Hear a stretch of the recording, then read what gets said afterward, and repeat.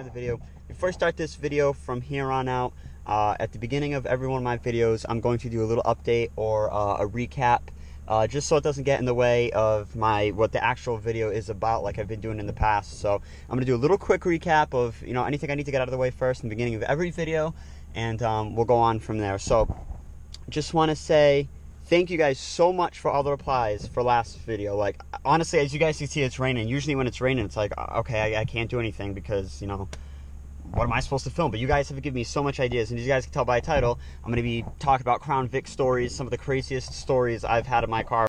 I just want to read some of the ones that you guys have commented. You guys just went all out. Look at that. That's crazy. So I'm going to read some of them off real quick. You guys can stare at the Ford logo as I do it. One of them says, do product testing, like what is good air filter, what is a better oil to use, and how you main your Crown Vic. That's actually a really good one. I like that one. Also, do a video on how far the Crown Vic has come since its first production into police work. That's also a very, very good one. Tours, how you went about buying your CVPI. I noticed a lot of you guys are like new, or you guys are buying a Crown Vic. So I want to do a video like, what to look for in buying a police interceptor, because the civilian model and the police interceptor, they're very, very much similar, but if you're buying a police interceptor, there's some key things you have to look into before you buy it. So Crown Vic stories, that's one of them that I'm doing now, one of the comments, so thank you for that. Flybys, cool photo montage, vlogs of your Vic, tied in, of course. Let's see it, fishtail. Yeah, I need a nice open area for that. Actually, today would be good. If I found like a nice open parking lot, I could maybe get it to fishtail. Compare your Crown Vic to maybe a newer police interceptor such as the Taurus. That is a good one as well. Actually, the place where this car was originally sold from, the guy has a ton of cars on his lot, a ton of police interceptors, decommissioned police interceptors, and I was actually thinking maybe go there and just, look around, but also film for you guys, and, maybe, he's really nice, he lets you sit inside and stuff, so maybe I can, give you guys kind of a visual of that. Also another one, swapping parts and stuff. Can you swap over a PI alternator to a civilian car? All that good stuff, which is actually very, very easy. So I'll make videos on that in the future, or actually even sooner, because now I got all these ideas. I want to kind of, pump out a video a lot quicker. So yeah, I got a lot of suggestions, so thank you guys for that. I'm almost at 400 subs as well. Look at that, guys. Almost at 400, at 380. That's crazy. So make sure to subscribe if you guys haven't already. All right, so enough of me talking. Let's get on the road. Let's talk about some of the craziest Crown Vic stories, or stories I had while in this car, because, they're pretty crazy. So let's get into it. All right, guys, so I have the head strap on today, so you guys can kind of see my point of view when I'm driving. Maybe we'll catch someone doing something stupid or whatever. But yeah, I'll start off the story. I got, I guess, two categories. One involves, the police and stuff, which nothing bad, and then the second one involves regular people just being stupid. So we'll start off with the regular people just being stupid. All right, so this is not really a specific story. It's just like stories in general, like when I'm driving, and it obviously pertains on the highway. If you own one of these cars, you know that driving on the highway, people just act so much different when you drive one of these cars versus that van in front of us. So usually when I'm driving on the highway, I usually like to stay in the fast lane. And that's just personally me. I like to stay in the fast lane. But there's been a couple times where I've been on the slow lane before. Maybe I just, wasn't feeling good or whatever. I just felt like, taking it easy. And I'd be on the slow lane, and, I'd see people in my rear view or in my mirror flying up. And then all of a sudden, once they see my car, even though I'm just, doing 65, they won't pass me, even though they're in the fast lane. I'll literally just stay there until I either get in front of them and pass them. Some people will pass, but they'll do it very, very, very slowly.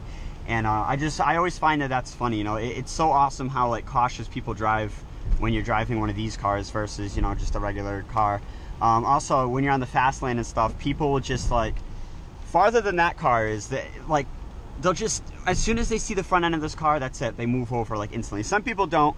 Some people, can really tell the difference between, an in-service cop car and, a retired one. But most of the time, people just move out of the way 3 miles down the road. I'm probably exaggerating, but you guys know what I mean. But they'll just, as soon as they see a car, they're like, all right, move over. And I always think that's funny. It's just, it's not messing around with people or anything. It's just, you're driving and people think you're a cop, so they move out of the way. get some. It literally just happened, but I took the GoPro off to make sure I had battery. But like, it was a green light, and the lady that was on the opposite side, she was there first, so technically she has the right of way. She can go first.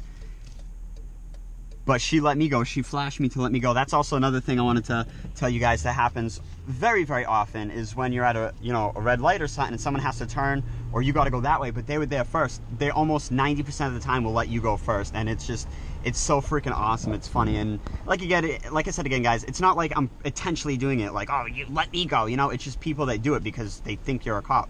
Look at this guy. He's got his car slammed to the ground. He's trying to avoid potholes. What an idiot. Okay, so I forgot what I was saying because I had to charge a GoPro for a little bit. This thing has horrible battery life. It does and it doesn't, but never mind. So yeah, let's talk about some of the stories involved. Oh, look at these people. That sucks. In the rain. So one of the more awkward stories that I've had is involving accidents. Luckily, it was nothing too serious. But one time I was coming, I don't know if it was from home or something. I don't know. I was just going out.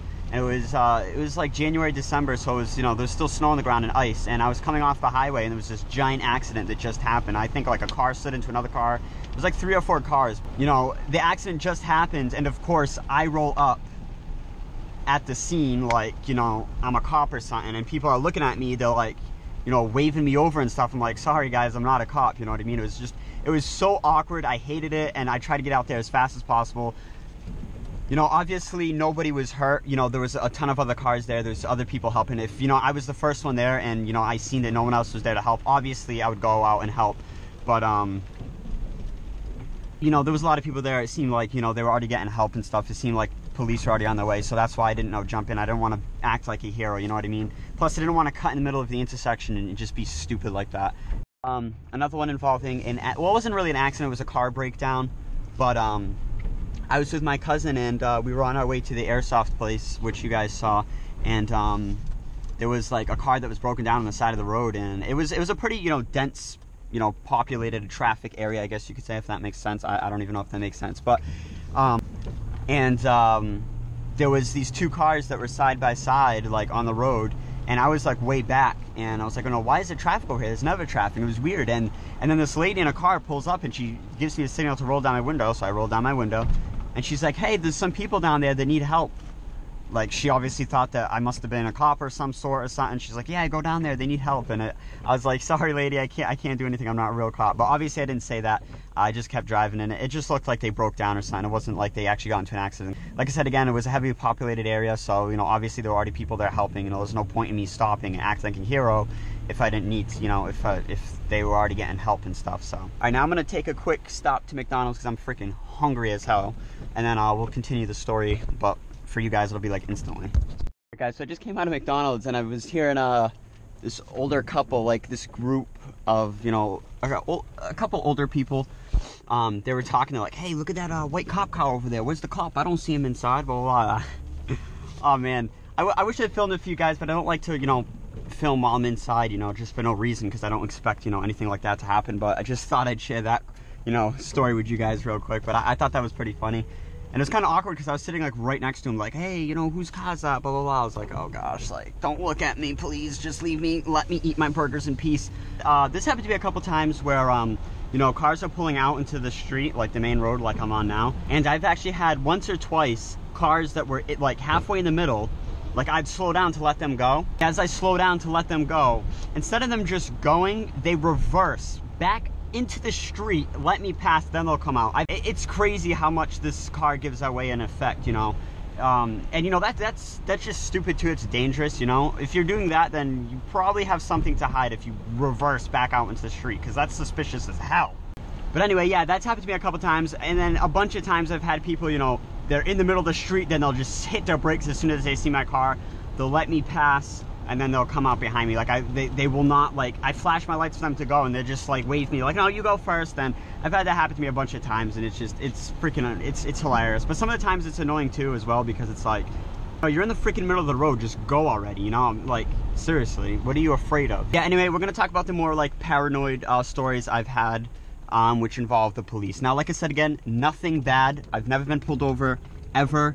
I've never been bothered, ever. So for all you haters out there wondering, oh, has he ever been pulled over? Have you ever been, this, that? No, I've never been pulled over, never been bothered, nothing. But anyway, one day me and my friend were coming home from work, and this is around like 11:30 at night, and there was it was kind of like this. It was kind of like a highway, but it wasn't really a highway, and there wasn't lights.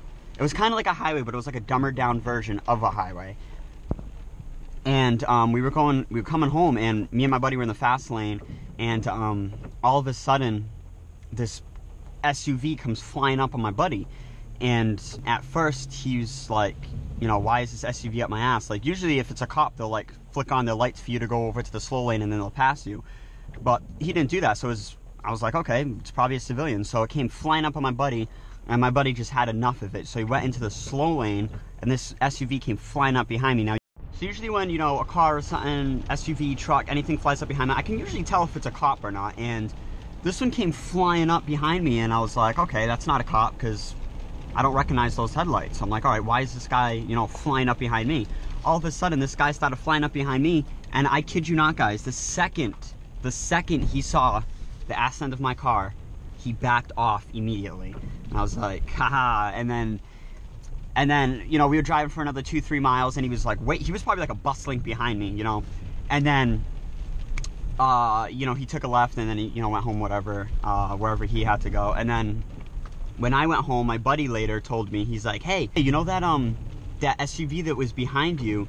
He's like, that was a cop, that wasn't a regular civilian. I was like, really? He's like, yeah.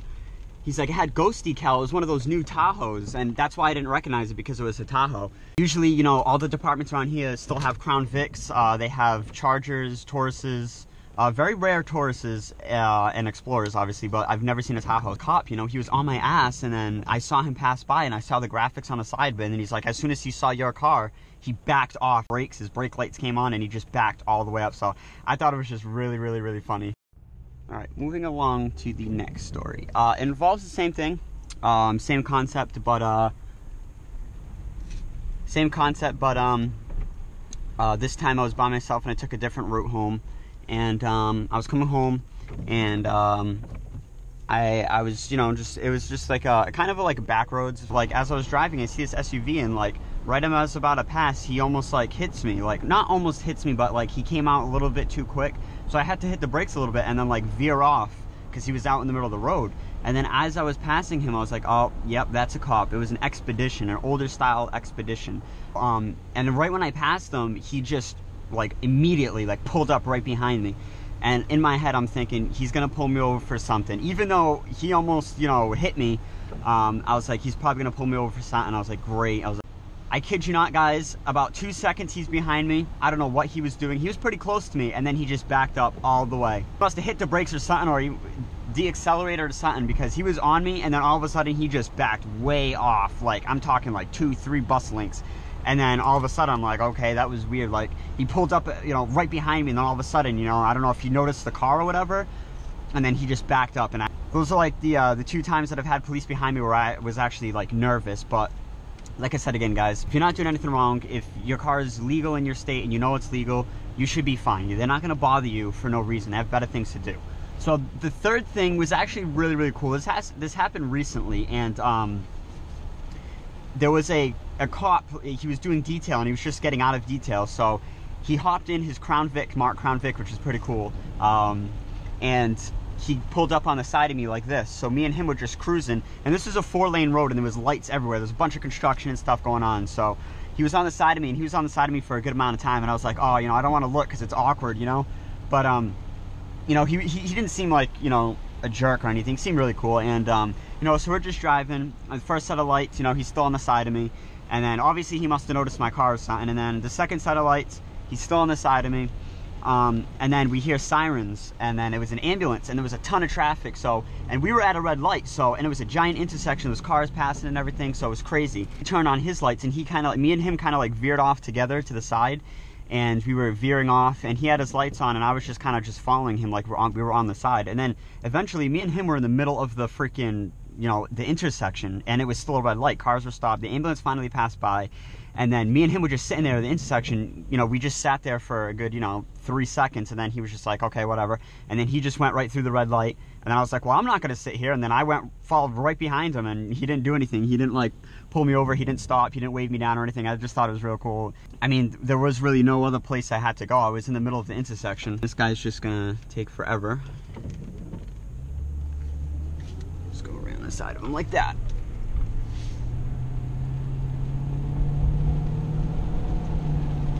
So yeah, I thought that was really cool little story. That's the coolest, you know, story I had, like, involving law enforcement or a cop or anything. And, you know, it's not like I did anything bad, you know. I was just in the middle of the intersection, and I didn't want to sit there in the middle of a red light, you know. He went, and then I just followed right behind him, and I just thought it was kind of badass, you know. So yeah, those were all my stories. You know, the more major stories I had in my Crown Vic, the cooler stories, the more paranoid stories. Let me know down below your stories that you guys had in your Crown Vic, or any police vehicle, any ex-cop car you guys have. If you guys have like an ex-Impala or an Explorer or a Taurus, let me know some of the effects that you guys got. If you guys do that, I'll pick some stories, and then in my next video I'll share with everyone else your story. I'll pick some of the best ones, or some of the ones that I found funny, and I'll share it in the beginning of my next video. So I hope you guys enjoyed this video. I hope you guys enjoyed the new angle. I'm gonna try to do this more often if you guys like it. But yeah, like I said again, if you guys do own one of these cars, be safe out there. Don't do anything stupid. Obey the law, and you guys should be good. All right, guys, real quick, one more thing before I go. I want to give a shout out to Broden5729 over on Instagram, who messaged me saying, you are an inspiration to me, by the way. I'm probably getting a Crown Vic this summer. Thanks again for that, man. I never really thought that my videos would be an inspiration to anyone, so big shout out to you, Broden. Thank you again very much. As you guys can see, it's still raining. It's been raining for the past 3 days in a row. I still only have one. I couldn't even get the other ones in because it's been raining, and it's crazy. Oh, yeah, by the way, I know I said you need the antenna or else water will get in. Water actually doesn't get in, so you can leave it like that if you guys do end up buying that mount. But hopefully it stops raining soon. But yeah, anyway, if you guys enjoyed, make sure to like, comment, subscribe, and I'll see you guys next time.